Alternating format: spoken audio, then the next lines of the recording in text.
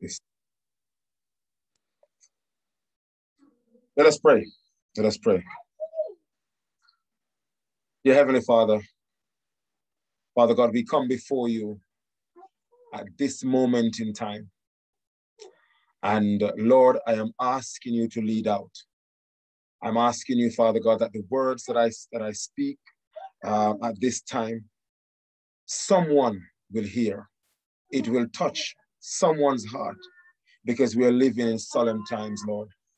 And people need to know exactly what is happening to prepare for the trouble ahead and to prepare to meet their Lord. So bless us now, I pray, Father. In the mighty name of Jesus, I pray. Amen.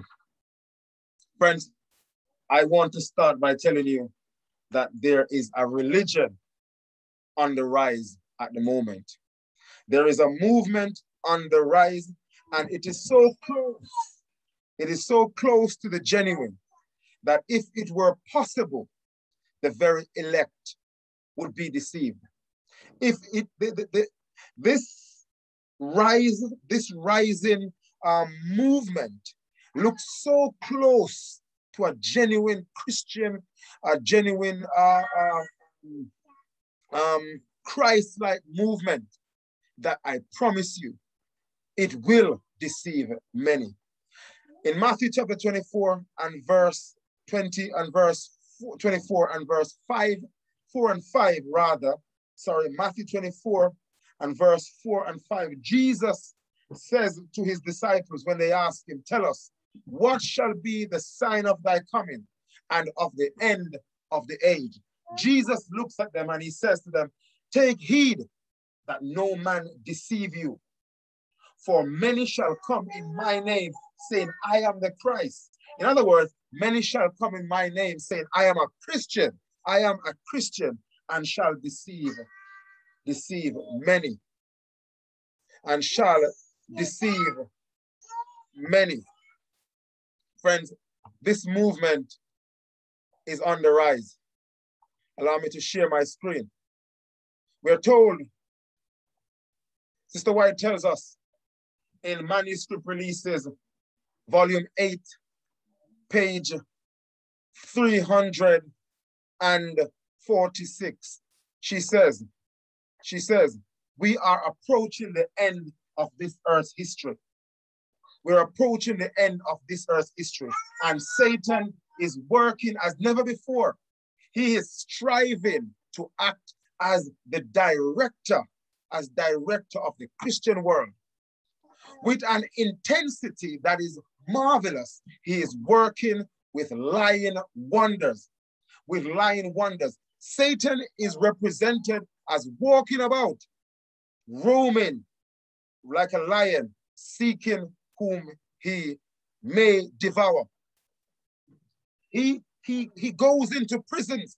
Satan is seen going into prisons, kissing the feet of inmates, kissing the poor and needy, touching little babies on the head and blessing them and saying, God bless you. Jesus loves you. Satan is hiding, Sister White says. He desires to embrace the whole world in his confederacy, hiding his deformity under a garb of Christianity. Under a garb of Christianity. He assumes the attributes of a Christian and claims to be Christ himself, and even goes as far as claiming to be the vicar of Christ himself.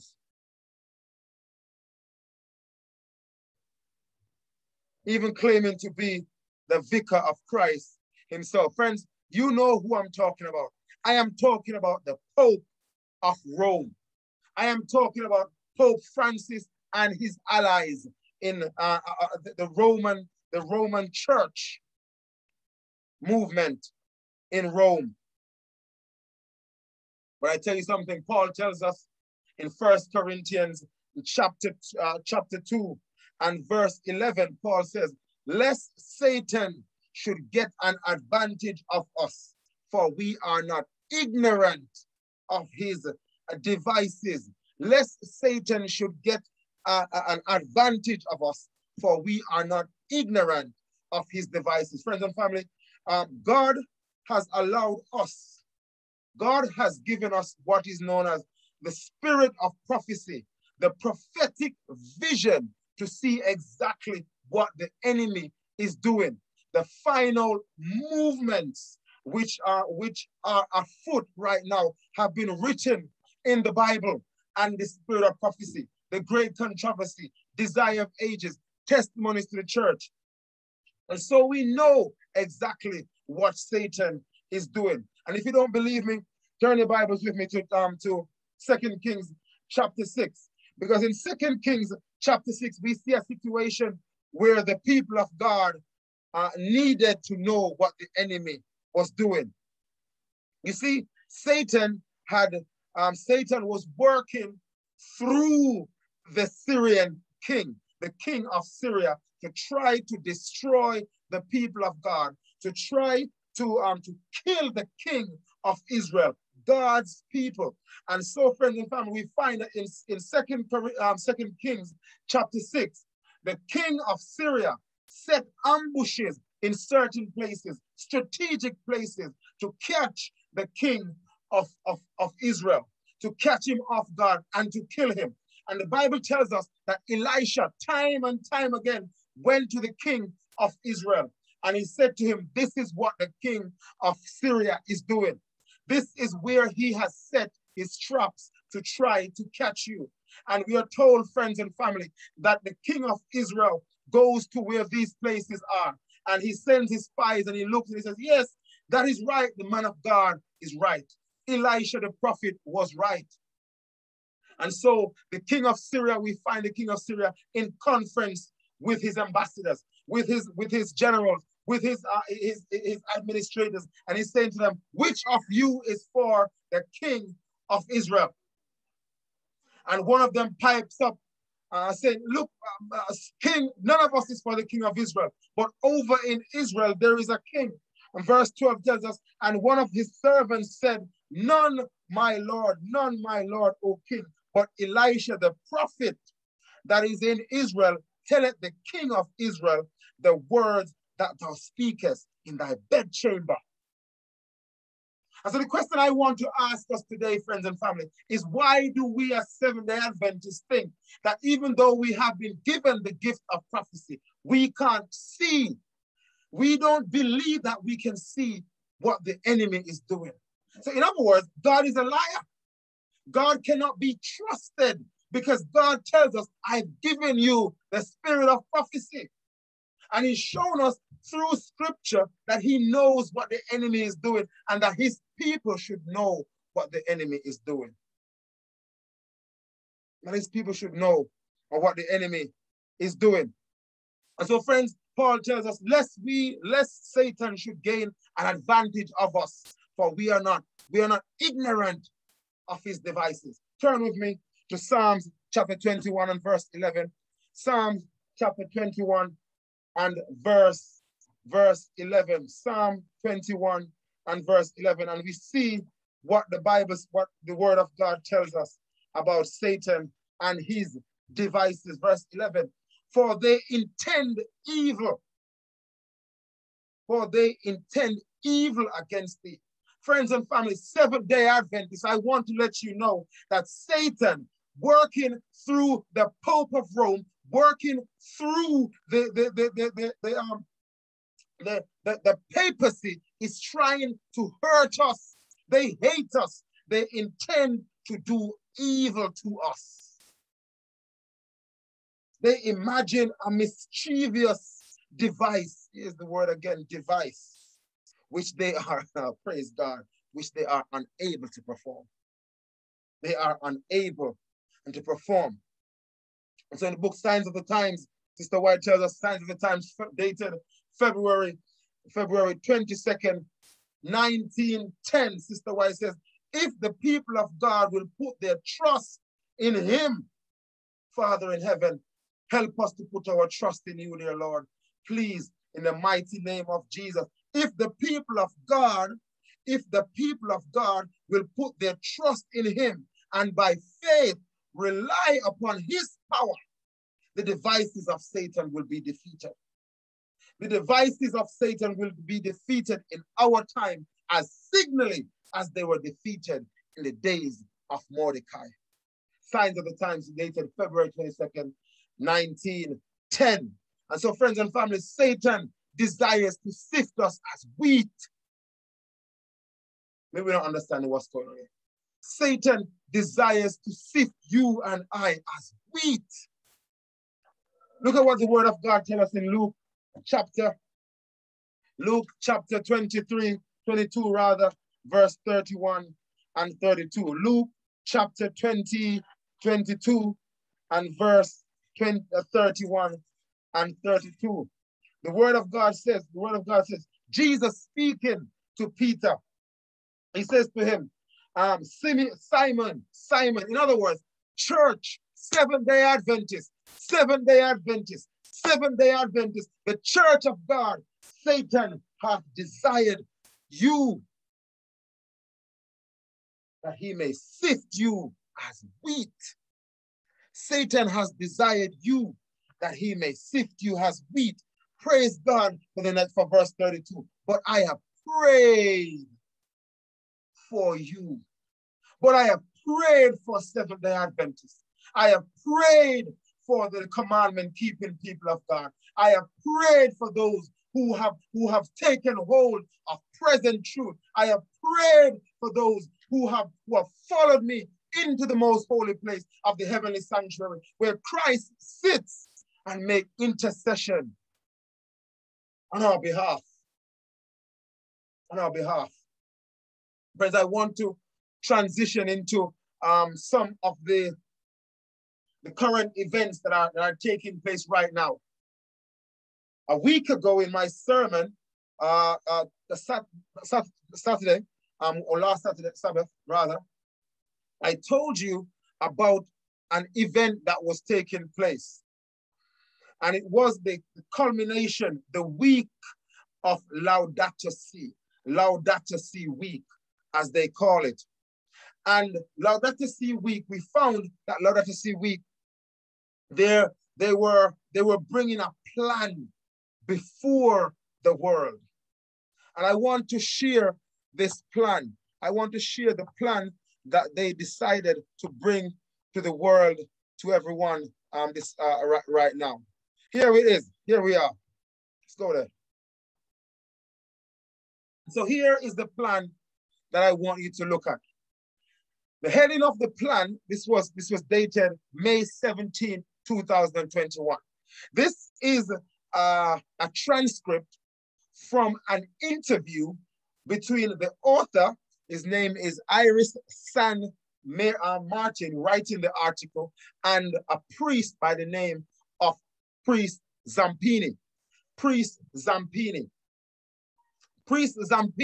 we found out last week, is a man who works with global leaders. He works with the what do you call it again? The World Economic Forum, while at the same time he also works with those at grassroots level. And you can look at my sermon entitled Sleeping While the World is in Crisis. Look at that sermon and it will give you a heads up on this document. But I've taken an extract from the document, and I want you to see what I've found from that document. Here's what it said. It says, Vatican rolls out spectacular plan for Laudato Si. Goes on to say, Zampini speaking now, he says, it is very important to be able to tell the world that we, who are we? The Catholic Church are launching an ambitious action that responds to Pope Francis's request to dream big. I want you to follow me in red writing now. In red writing, it says, Pope Francis told us that that our role was to change the current economy. Pope Francis told us that it's our role to change the current economy and to change structures. Friends, when you read the book Great Controversy, page 101, page 235, Sister White tells us in that book, Great Controversy, that the Jesuits, which Pope Francis is a Jesuit, the role of the Jesuits is to shape the policies of nations. They climb up into places of authority. In other words, their whole role is to bring the world back under popery. And Pope Francis is telling his workers, his allies, his priests, they are to change the economy. And so if the economy is changed, those who want to buy or sell, but do not buy into their plan, won't be able to buy or sell, friends. That's where we're headed. He goes on to say, he did not want little things, so we went spectacular. As part, second paragraph, as part of the action plan, the dicastery will unveil the Laudato Si action plan May 25th. I have underlined that because I will come back to what was done after May 25th. After May 25th, ahead of its full launch in October. So the platform has now been launched. Laudato Si platform has now been launched. Let me just make it clear. The platform for Laudato Si has now been launched. And it will be fully rolled out in October, just in time for COP26 in November 1st to 12th in Glasgow.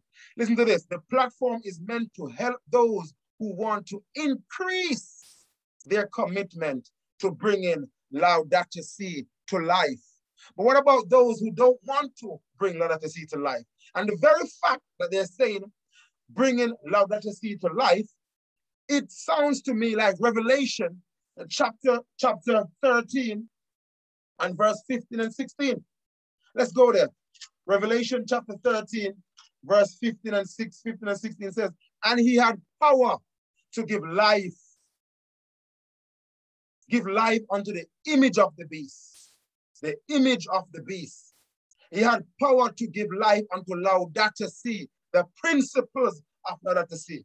And it says, image of the beast, that the image of the beast should both speak and cause that as many as would not worship the image of the beast should be killed. And he caused all, both small and great, rich and poor, free and bond, to receive a mark in their right hand or in their forehead. So friends, no one is exempt. Regardless of who you are or your standing in the world, you will either have to buy into Laudato Si or you will be cast out. Because the platform is there to help those who want to increase their commitment to bringing Laudato Si to life. And so in other words, if you don't want to bring Laudato Si to life, you might find yourself, you will find yourself being outcast by promising a set of actions over a period of 70 years. Let's move on. And so the program took place. And now here we find Cardinal Turkson speaking. I think this was on the 26th. He was speaking. He said the dicastery, he explained, is proposing 7 Laudato Si goals. So here are the goals. The first goal, the response of the cry of the earth. The response to the cry of the earth. That's number 1. So in other words, the earth is crying out. The earth is in peril. It's crying out. Mother Earth, so-called, is crying out. And so they have to respond to the cry of the earth. Second one, the response to the cry of the poor. There's poor people out there, and they're responding to the cry of the poor, so-called. Third one, ecological economics. If you don't know, for anyone who doesn't know what ecology means, ecology speaks about how the humans relate to nature, ecology, plants, wildlife, and the environment around us. Ecological economics. Economics deals with money. And so when you put the two together, what do you get? You're getting a situation where the ecology, the nature, determines monetary finances. Whew, this is powerful, friends. The fourth one, adopting a simple lifestyle. adopting a simple lifestyle. I've got a video to show you after this. The fifth one, ecological education. In other words, retraining people on education, re-educating young people, universities, and all places of learning, ecological education. This next one, the number 6, ecological spirituality. This is where the crux of the matter is. Ecological spirituality. In other words, friends and family, let me not even go beat around the bush. Nature worship.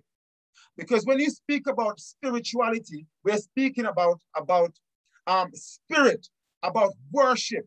But the Bible tells us God is a spirit, and they that worship him must worship him in spirit and in truth. And so if we're talking about nature and spirituality mixing together, you're talking about nature worship. And that's the whole idea of Laudato Si. And the final one, community involvement and participatory action. We go on to say, the journey, so this is the journey they're going to take us on. The journey of the Laudato Si action plan will take place over 7 years. Finally, Seventh-day Adventists for years have been speaking about a Sunday law is coming. A Sunday law is coming. A Sunday law is coming. And here we finally have a timeline being given to us. They're saying it will happen over 7 years. They want to implement these principles, with the first year dedicated to 3 fundamental tasks. First one, community building, or should that be community rebuilding, or the Great Reset. Now, number 2, resource sharing, country sharing resources. What kind of resources? Vaccinations, possibly, yeah. Information on your data. You can go, if you want to travel to France, France knows all your background details. I wonder. Everybody buying into a certain way of thinking? I don't know. Let's wait and see. And number 3, they are planning to draw, in the first year, to draw up a concrete plan of action. A concrete plan of action for the realization of these goals. And so if it is concrete, my Bible tells me anything that is concrete is set in stone. Set in stone. And when they set it in stone, there is no turning back. There is no turning back. These people have a plan to implement these seven goals in the next 7 years, over a period of 7 years. And these 7 years will coincide with the decade of action by the United Nations Sustainable Development Goals. And if you want to know what those goals are, go back to my previous sermon, Sleeping While the World is in Crisis, and you will see how I explain that. And the final sentence says, the seventh year will be a sabbatical. A sabbatical? Why would you need a sabbatical? A sabbatical means a time off, a time to rest after you have labored.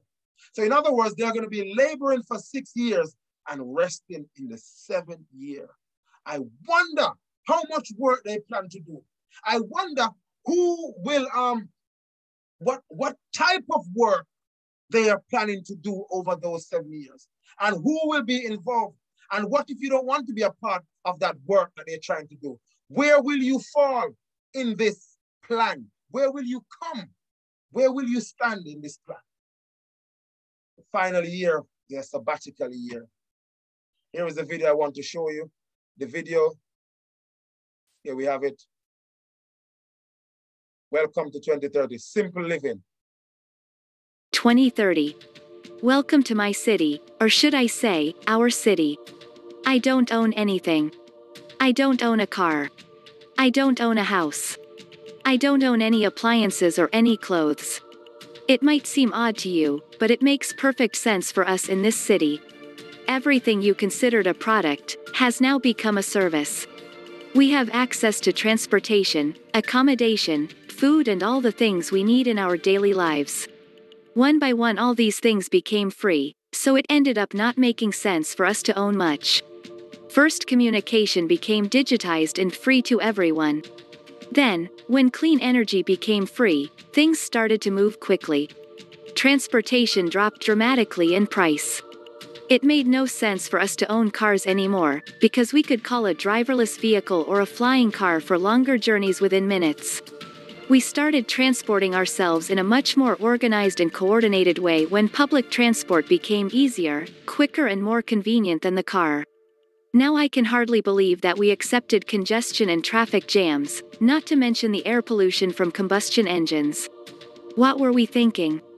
Sometimes I use my bike when I go to see some of my friends. I enjoy the exercise and the ride. It kind of gets the soul to come along on the journey. Funny how some things never seem to lose their excitement: walking, biking, cooking, drawing and growing plants. It makes perfect sense and reminds us of how our culture emerged out of a close relationship with nature. I'm gonna hold it there. I'm gonna hold it there. That last sentence, it makes perfect sense to see how our culture emerged out of a close relationship with nature. Friends, nature worship, this new religion that is on the rise. Let me carry on sharing my screen.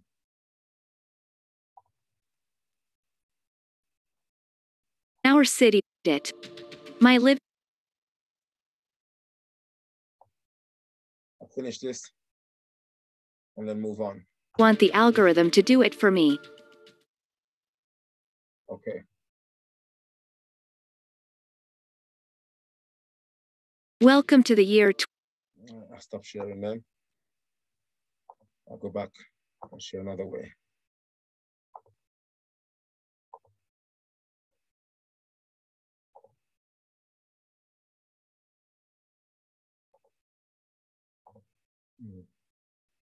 Something here.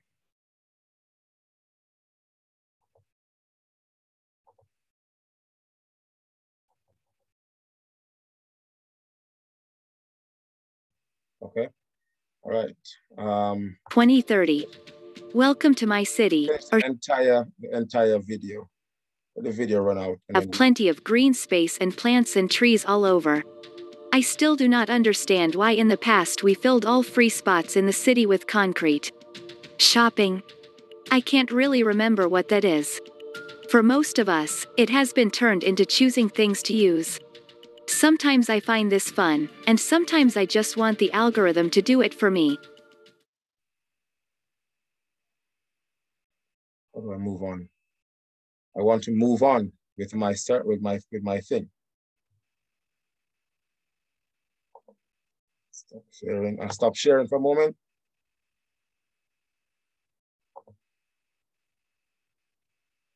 Yes, friends. So we can see what the plan is. The plan is to get the world into a situation where nature worship becomes the order of life. And so here we are. And so here's what Cardinal Turkson said. Back on track now. Very sorry about that. I had to work out how to get rid of that video. So here we have it. So Cardinal Turkson says launches Laudato Si action plan. And here's what Cardinal Turkson said. He says, now is the time to act. Now is the time to act. Cardinal Turkson introduces the action-orientated project on Tuesday morning, which was Tuesday the 25th of May, at a Tuesday morning press conference for the conclusion of Laudato Si year. Let's skip on down to red writing. Red writing, he says, the worldwide reception of the proposal. Friends, the whole world has accepted Laudato Si. The whole world has accepted the fact that they need to preserve nature under the guise. They have accepted this plan of nature worship under the guise of protecting the environment. And the final sentence at the bottom, he says, however, now more than ever, it is time to act and to do something concrete, to do something concrete. Here's what they've said. 2019, September, dated September. Here's what Pope Francis said about integral ecology. Integral ecology. Where did I get that word from? Integral ecology. Is what he says.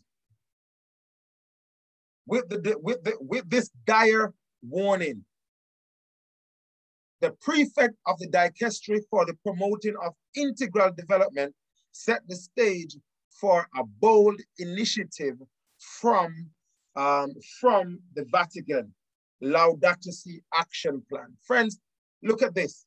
I want you to look at the date, 2019, September 2019. Was there a coronavirus happening in the world in September 2019? The answer to that is no. Coronavirus did not present itself until December in Wuhan, in December. But they already had the action plan ready. That's interesting, isn't it? The action plan was already being put together. It says it right there, September 2019.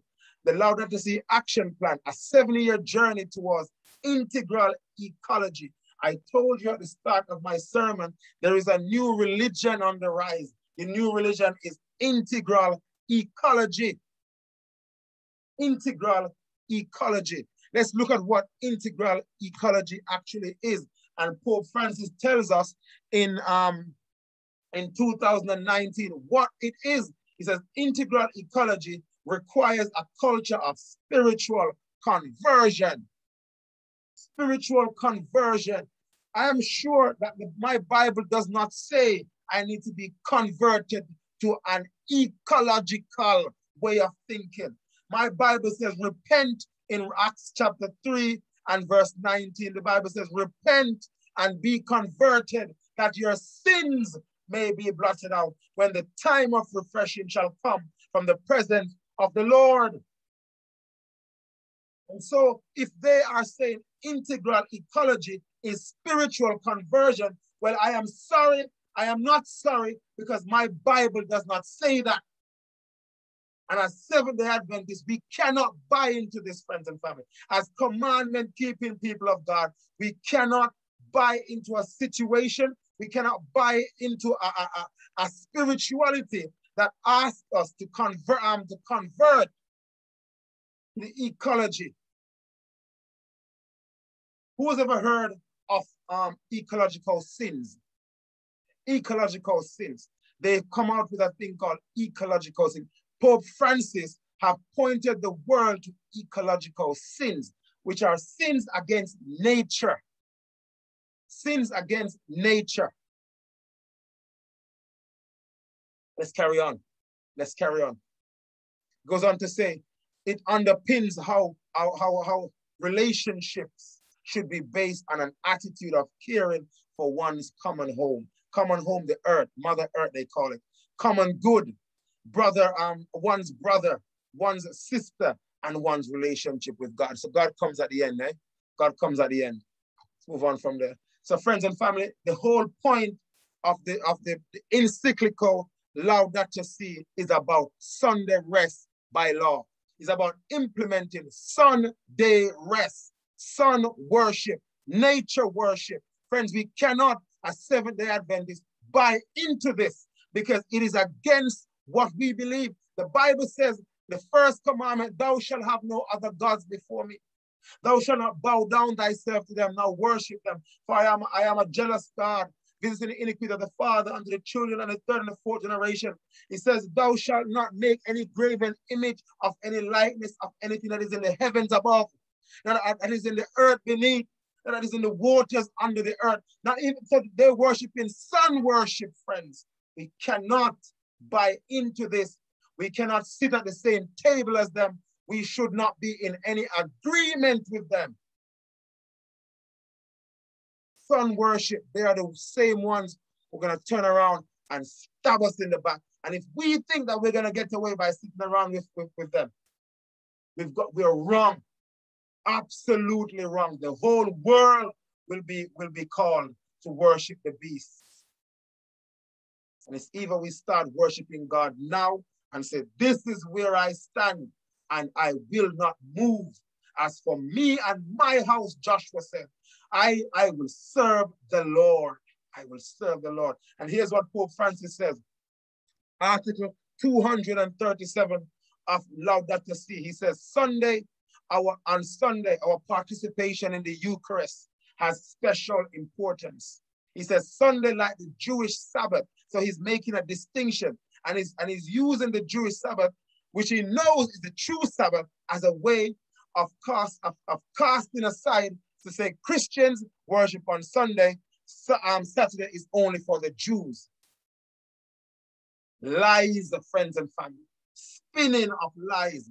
He says Sunday, like the Jewish Sabbath, is meant to be a day which heals our relationship with God. Which part? My Bible tells me that the Sabbath is the day that heals our relationship with God, with ourselves and with others and with the world. No. The only day that God blessed and sanctified is the seventh-day Sabbath. Genesis chapter 2 and verse 3 and verse 2 and 3. Let me go there. Genesis chapter 2 and verse 2 and 3. The word of God says, and on the seventh day God ended his work which he had made, and rested on the seventh day from all his work which he had made. And God blessed the seventh day and sanctified it, because in it he had rested. In Ezekiel chapter 20 and verse 12, wherefore I gave them my Sabbaths, that it may be a sign between me and them, that I am the Lord that doth sanctify them. And so Pope Francis is spinning a web of lies, and the whole world has accepted this child of the papacy. Here's what he says: Sunday, like the Jewish Sabbath, is meant to heal our relationship with God. You know what? Let me get off of my screen. Move on. Friends, in Laudato Si, he wrote integral ecology. Integral ecology, this new religion, is what he says. This integral ecology affects how we treat the environment. And integral ecology includes taking time to recover a serene harmony with creation.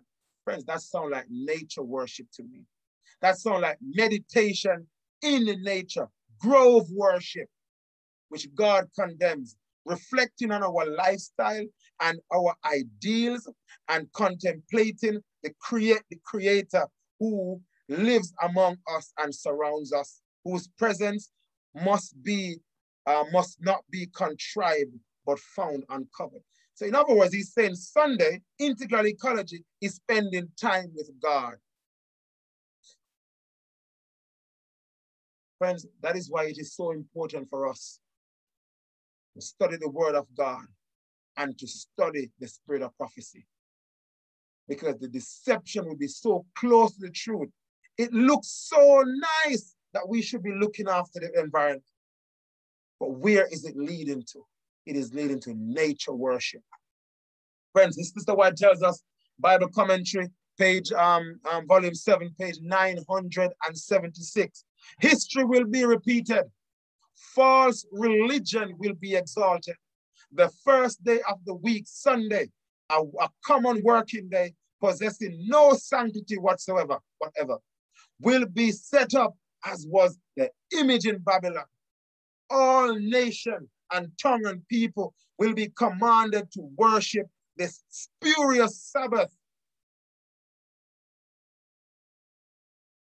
Before, I was speaking to a friend of mine some time ago, and he said to me, my brother, before Daniel chapter 3, when these men had to stand, had to make a decision whether they will stand or bow before the beast, Daniel chapter 1 took place, where they stood for what is right.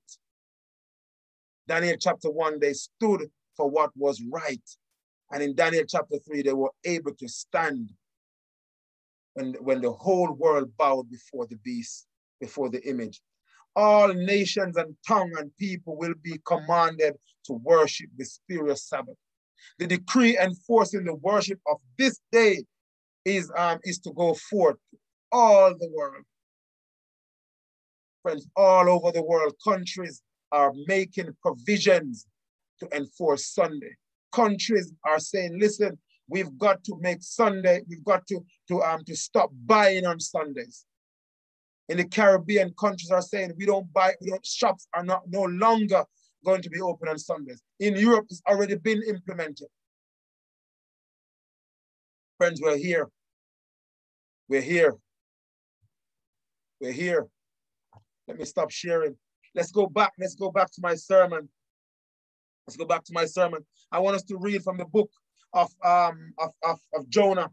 Jonah chapter 1. And I want to read from verse 6 through to verse 16. Jonah chapter 1, reading from verse 6 to verse 16. Daniel, Hosea, Amos, Obadiah, Jonah, chapter 1, reading from verse 6. And here's what happened, friends and family. And so the Bible tells us that Jonah goes down into Joppa. And from Joppa, Jonah decides that he's going down to Tarshish. And he goes down into the ship.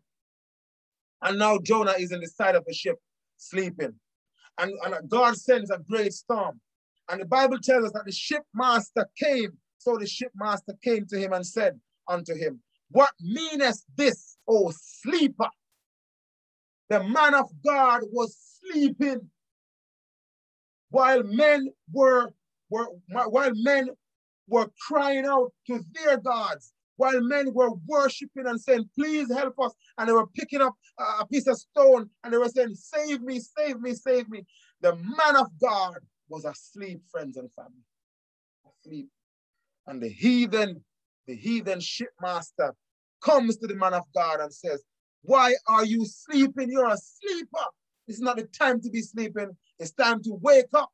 We're in crisis. We're in crisis. Arise, he said, call upon thy God. If so, that God will think upon us, that we perish not. And they said everyone to his fellow, come, let us cast lots, that we may know for whose cause this evil is come upon us. So they cast lots, and the lot fell upon Jonah. The lot fell upon Jonah. Upon Jonah. Then said they to him, tell us, we pray thee, for whose cause this evil is come upon us? What is thine occupation? And whence comest thou? What is thy country? And what people art thou? Many questions were being asked to Jonah at this time. And he said unto them, I am a Hebrew. I fear the Lord, the God of heaven, which hath made the sea and the dry land. Then were they exceedingly afraid, and said, why hast thou done this? Why hast thou done this? For the men knew that he had fled from the Lord. Why? For he told them. The men knew that he fled from the Lord, for he had told them. He had told them. And the Bible goes on to say, then they said unto him, what shall we do unto thee, that the sea may be calm unto us? For the sea was wroth and was tempestuous. Tempestuous. Friends and family, the winds and the waves were stirring up. Luke chapter 21. The men's heart were feeling them for fear. They saw things that they had never seen before. These shipmen, they were in dire straits. They were about to die. About to die. And he said unto them, take me up, and cast me forth into the sea. So shall the sea be calm unto you. For I know that it is for my sake. Seventh-day Adventist is in the building and everything is going wrong. And people are saying, what is going on? The Seventh-day Adventist is sleeping. when men and women all around them, colleagues, are in situations, are facing problems, are facing issues, financial issues, job loss issues, all that is going on, loss of home, children are sick, coronavirus is hitting family, and the Seventh-day Adventists is sat right there and refuse to say a word. Jonah said, it's for my sake. So friends, the sins, Sister White tell us in Great Controversy, page 389, the sin of the world's impenitence lie at the door of the church. And so when everything is going on around us, when we see our neighbors shouting on the street and arguing and cussing and doing all kind of madness and crazy things, and when we see people completely disregarding the sanctity of life, the sanctity of marriage, children walking around with knives, we wonder why? Why? Because the church did not do its job, did not tell the world that there is righteousness, did not show the world what righteousness looks like. The sins of the world's impenitence lies at the door of the church, friends and family. Nevertheless, the men rode, friends, the men rode, these heathen men. They said, even though it's you, we are going to try and get ourselves out of this. And the men rowed. Nevertheless, the men rowed to bring it to land. But they could not, for the sea was wrath and was tempestuous against them. Wherefore they cried unto the Lord and said, we beseech thee, O Lord, we beseech thee, let us not perish for the life, for this man's life, and lay not upon us innocent blood. For thou, O Lord, hast done as it pleased thee. God did it. God did it. So they took up Jonah and cast him forth into the sea, and the sea ceased from raging. And then the men feared God. Then the men feared the Lord exceedingly and offered a sacrifice unto the Lord and made vows. Friends, those who profess to know God and has been given the mission by God, the mission of God to spread the first, second, and third angels' messages in a special sense. Seventh-day Adventists have been set in the world as watchmen and light bearers. On them is shining wonderful truths from the word of God. They have been given the work of the most solemn importance, the proclamation of the first, second, and third angels' messages. They are to allow nothing. There is no other work of so great importance. They are to allow nothing else to absorb their attention. Seventh-day Adventists are asleep while men's hearts are failing them for fear. Failing them for fear. Men and women all around us are clutching at any straw that they can find, hoping that something will save them. They turn to the bottle. They turn to cannabis. They turn to the needle, pumping the needle in their arm. They turn to drugs. They turn to music. They turn to the dance hall. They turn to anything that they think could numb the pain that they're going through. Something to save them. These men on the ship turning to any god, hoping that it could save them.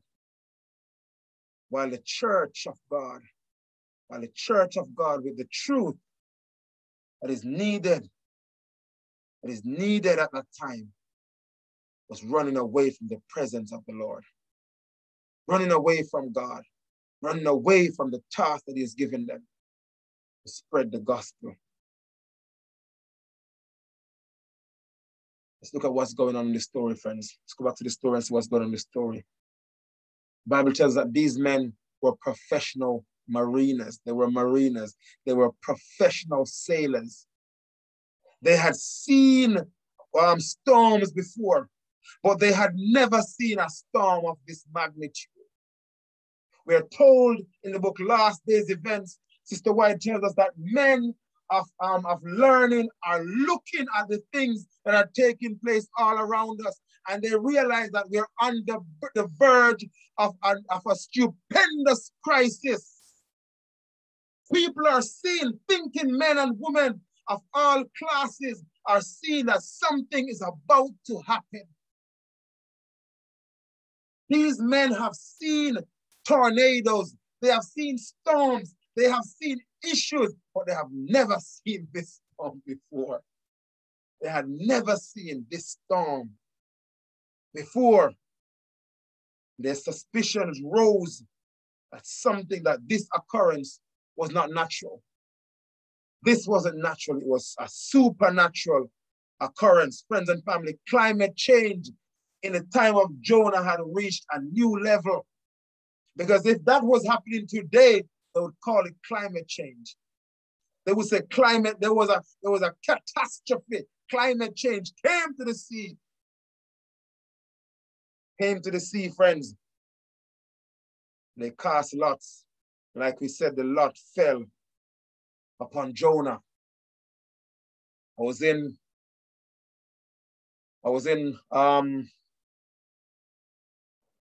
morning prayer breakfast this morning, and two people were praying, and the first person was praying, and the person was praying about their going out into the streets and telling people what was giving the message of Christ is coming, the message for the time, present truth to people, to those, and people were asking questions.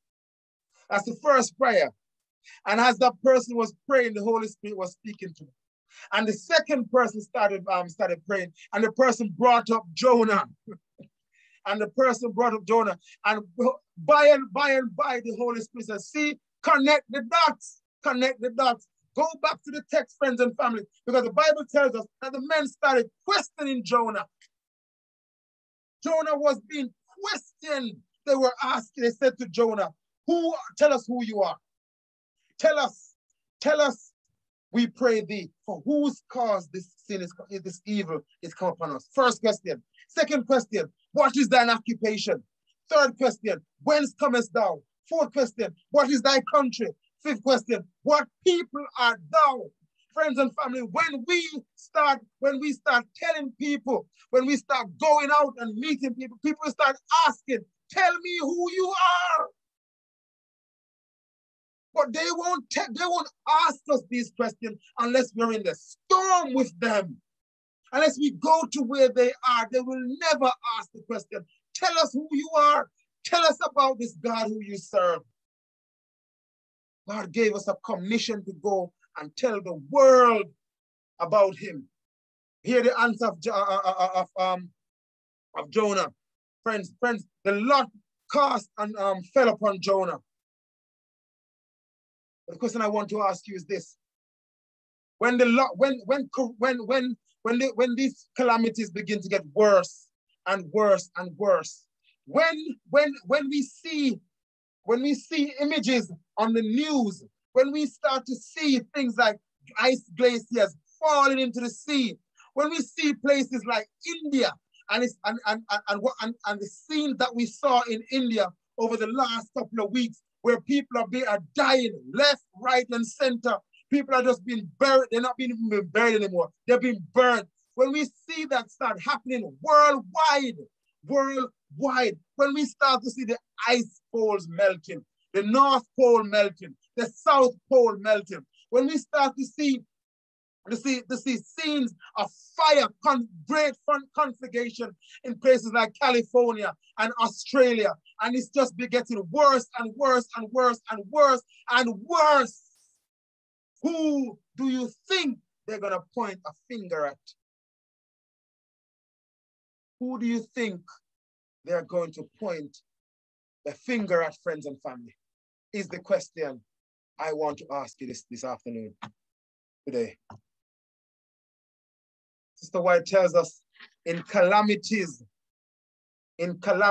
by sea and by land, and in great conflagrations, fires, in fierce tornadoes and horrific hailstones, in tempests and floods and cyclones, tidal waves, and in earthquakes. Climate change, friends and family. Climate change. She's talking about a climate change issue in every place and in 1,000 forms. Satan is exercising his power. He sweeps away the ripening harvest, and famine and distress follow. Did not the Bible tell us in Matthew chapter 24 and in Luke chapter 21 that there shall be famines and pestilence in the last days? And are we seeing famines and pestilence right now? They're talking about a food shortage in the world. Famines, friends. He sweeps away the ripening grain harvest rather, and famine and distress follow.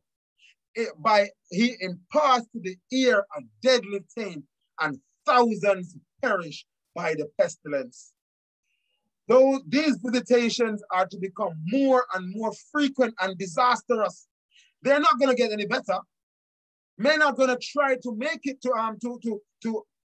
solve the problem. What we are told is going to get worse and worse. Destruction will be upon both man and beast. And then the great deceiver will persuade men that those who serve God, here we have it, the lot is cast, and who has it fell on? Those who serve God are causing these evils. The class that provoke the displeasure of heaven, the heathens, worshiping their idols, provoking the displeasure of heaven, will charge all their troubles upon those whose obedience to God's commandment is a perpetual reproof to their transgression, to the transgressor. It will be declared that men are offending God by the violation of the Sunday Sabbath, And so when they say to implement the Sunday Sabbath, they are saying it is because men are violating Sunday. And we see from the current events that I showed you earlier that Laudato is all about Sunday worship. And so it's very easy to bring it in.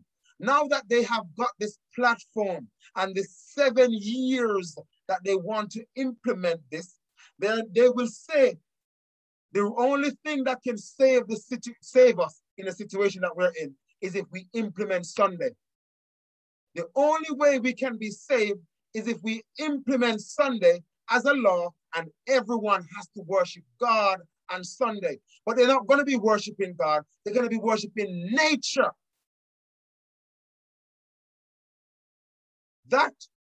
This sin, the sin of ecology, it's as though Sister White knew God gave her an insight that they were going to come up, that they were going to change the law of God and say, sin of ecology is now a sin. And she says that this sin, the violation of the Sunday Sabbath, has brought calamities that will not cease until Sunday observance shall be strictly enforced. Notice the words that she used there, shall be strictly enforced. And how do you strictly enforce something? By putting it into law and telling anyone who violates it, you will be fined. You'll be locked in prison. Let's go even further. You will be killed. He calls it all, small and great, rich and poor, free and bond, to receive a mark in their right hand, the mark of the beast, and that no man might be able to buy or sell except he have the mark of the beast or the number of his name. Number of his name, the mark of the beast. Strictly enforced. Friends, we're in a time of judgment. I want to bring out something else that came out that I saw in the text. We're in a time of judgment.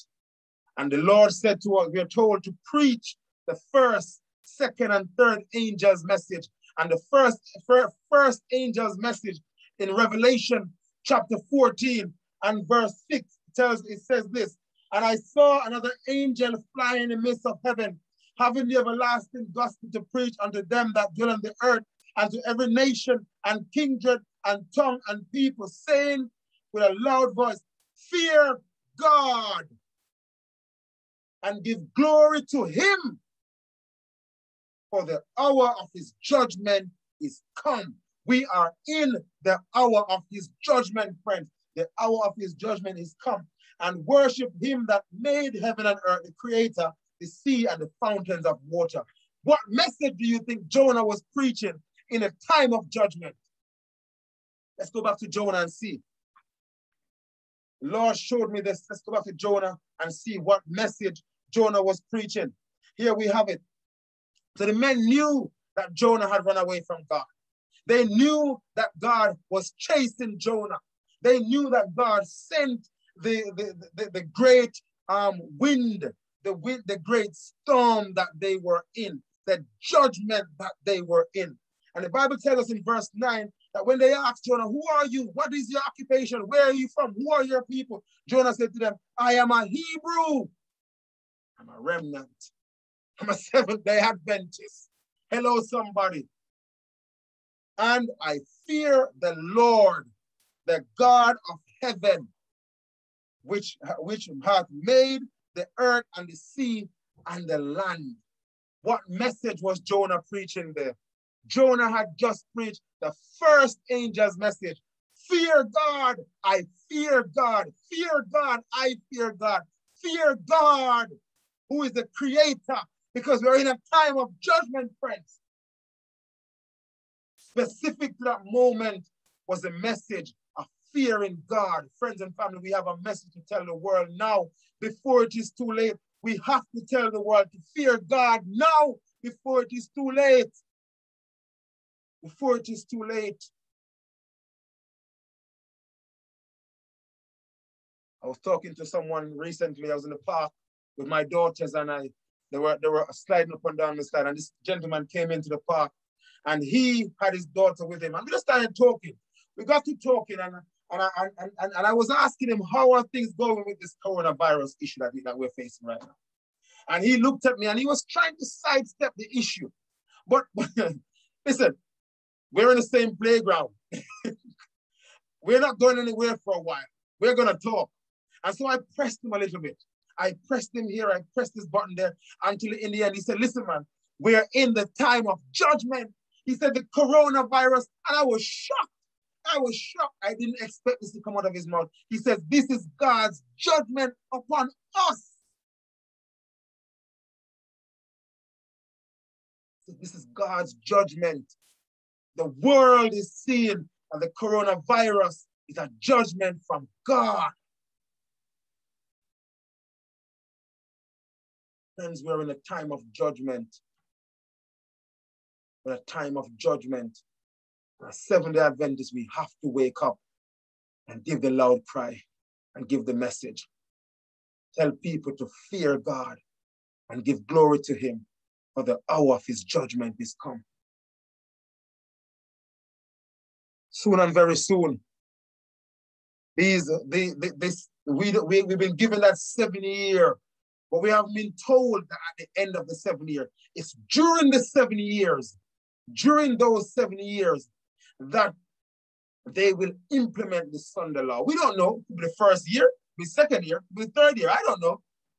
But during those 7 years, they will implement a Sunday law. And at that point in time, probation will close. Probation closes for Seventh-day Adventists and for the world. How shall we stand in that great day? That song just came to my mind. Thank you, Father. How shall we stand in that great day? How shall we stand that moment of searching when we knew that what was going to happen, when we knew we had the Bible and we had the spirit of prophecy and we knew exactly what God said was going to happen, but we sat at home. We sat at home and we zoomed in every Sabbath. But we went to work every day and we couldn't go out and witness to people because we're saying we got a social distance. How shall we stand that moment of searching, friends? when all our sins those books reveal. When from the courts each case decided shall be granted no appeal. Willful neglect to do the work that God has given to us. To do the work that God has given to us. I just want to give God thanks because the preaching of the gospel by sinful, erring mortals, erring human beings like myself, is only by God's grace. It's only by his grace that I can preach his word. Only by his grace I can stand before you and say, God is good. I could be anywhere in the world right now. I could be 6 foot under if Satan had had his way in Iraq, among friends, running around in Bristol, running around in Belfast, all those places doing craziness. I could have been 6 foot under. God kept me. He kept me alive by his grace. So preaching the word of God is only by his grace, friend. What have you gone through? I don't know. God knows. Friends, at the preaching of the word of Jonah, the Bible tells us in verse 16 that the men feared God. Jonah chapter 2, verse 1, verse 16. The men feared God. They worshiped the living God and they made vows to him. They promised that they will serve him. And I praise God that he's not slack concerning his promises, as you and I count slackness, but is long suffering to us, Lord. Not willing that any should perish, but that all should come to repentance. So even after we have gone on our crazy escapades, living our life however we want to live, smoking cannabis, smoking cigarettes, sleeping around, doing all kinds of things, God still says, come back to me.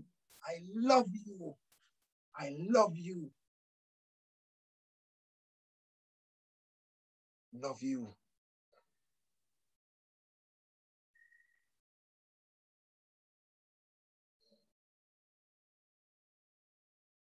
I want to close, friends and family.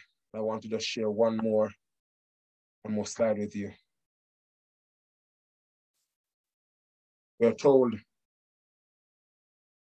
were it not for the world, were it not that the world is helplessly intoxicated by the wine of Babylon, multitudes will be convicted and converted by the plain cutting truth of the word of God. But religious faith appears so confused. Our religious faith appears so confused and discordant that the people know not what to believe is truth. They see Seventh-day Adventists dressing however they please. They see Seventh-day Adventists wearing the earrings, Men and women dressing in any way they want to. Walking around, you wouldn't even believe, friends and family, dressing, our conversations, the way we speak, the words that come out of our mouth, the things we even talk about on the Sabbath day. We're covering right now in our Sabbath school lesson, the Sabbath, and what we should be doing on the Sabbath. Because Deuteronomy chapter 12, verse 5, God says, keep the Sabbath to sanctify it. In other words, keep the Sabbath in a way that sanctifies it. So our conduct, our actions, our words on the Sabbath day should show that we keep the Sabbath holy, that the holy day is holy. In Isaiah chapter 58, verse 13, Isaiah 58, verse 13, the Lord said to us, if you remove your foot from the Sabbath, from doing your own pleasure on my holy day, and call the Sabbath a delight, the holy of the Lord honorable, and shall honor him, not doing thine own way or find thine own pleasure and speaking thine own words. Friends, the world is looking on at Seventh-day Adventists and they're seeing a people who supposedly are following God, supposedly are keeping the commandments, but in our lifestyle, we're living like the world. We're living worse than the world, and the world is confused. She goes on to say, but religious faith appears so confused and discordant. Jonah running away from God. This was the issue. The men were so confused. They were like, why have you done this? Why would you run away from the creator of heaven and earth? Why would you run away from the creator of heaven and earth and bring this evil at our door? Bring this evil upon us. The sins of the world's impenitence lies at the door of the church, friends. The sins of the world's impenitence lies at the door of the church. Every soul, friends and family, you and I, all of us, every soul that has made a profession of Christ has pledged himself to be all that he can be, to be all that he can be, he can possibly be, be all that he can be for him in this spiritual war. To be active, to be zealous, to be efficient in his master's service.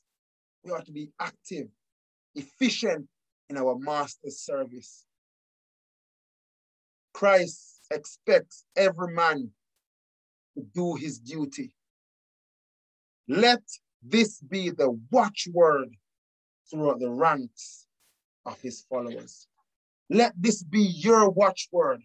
Let this be my watchword, friends and family. You know why?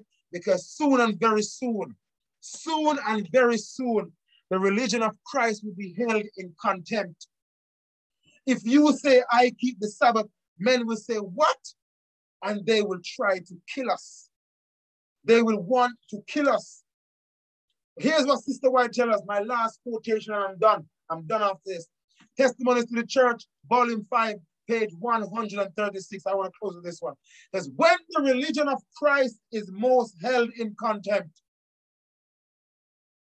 when his law, the Ten Commandments law, the Sabbath law, the Sabbath, because they're trying to implement Sunday, when his law is most despised,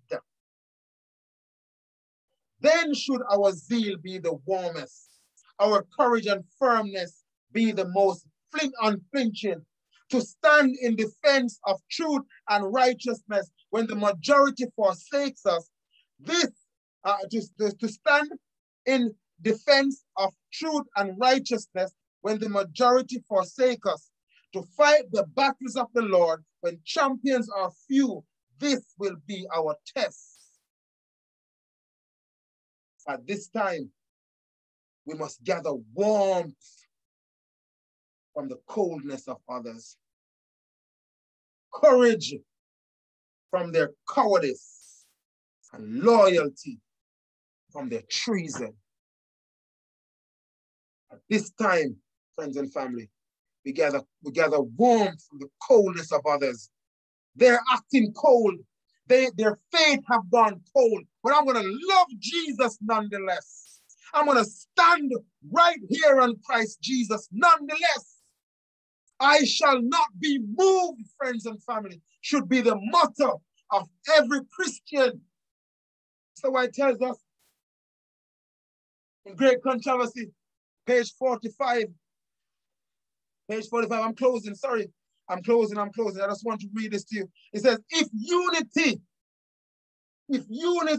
could be secured only by the compromise of truth and righteousness, then let there be difference and even war. If unity can only be made through compromise of righteousness, let there be difference and even war. I'm standing here, present truth. I'm standing on the Bible. I'm standing on the Sabbath. I'm standing on the promises of God. I shall not be moved. You don't know where I've come from. You don't know where I was when I laid on the floor of my friend's room in Ireland crying. When I came close to hanging myself, I came close to taking my own life. You don't know where I was. When I hang around with the wrong friends and I'm sat there and the Holy Spirit saying, come on, man, sort yourself out. I said, Lord, if you get me out of this mess that I found myself in, I will serve you till I die. Some of us were born with silver spoon in our mouth, and we talk so eloquent. The words flow like gold when it flows out of the mouth. But me, I cut it as it is, and I'm done. I stand on Jesus. No turning back. No turning back. Let us pray. Father in heaven, I want to thank you, Lord, for the opportunity once again to speak a word from heaven. I ask, Lord, that whosoever hear these words, dear Father, will turn and look and live before it is too late. We are nearing home. We are nearing home. And Lord, I pray, I ask you, Father God, that these words will touch someone's heart. Touch their heart in a mighty way, dear Father. Let them hear Jesus speaking through these words and realize how close we are. We are nearing home. We can see the splendor gleaming from the domes afar. See the glory streaming through the gates ajar. There we soon will enter, never more to roam. Hear the angels are singing. We are nearing home. We are nearing home. Let us get ourselves ready.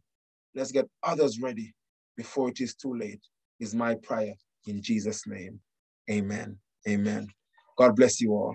God bless you